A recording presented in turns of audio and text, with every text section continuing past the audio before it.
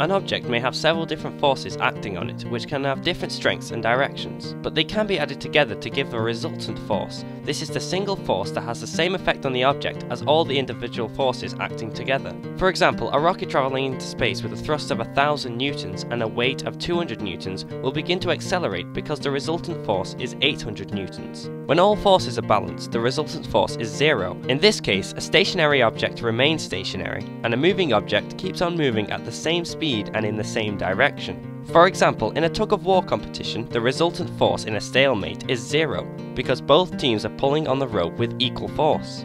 However, when a skydiver jumps out of a plane, his weight is greater than the air resistance at first, and he starts to accelerate. He then reaches a point where his weight and air resistance balance out. This is called terminal velocity, and the resultant force is 0. But don't worry, he's not stationary of course, he's just plummeting to the ground at a constant speed, that's all.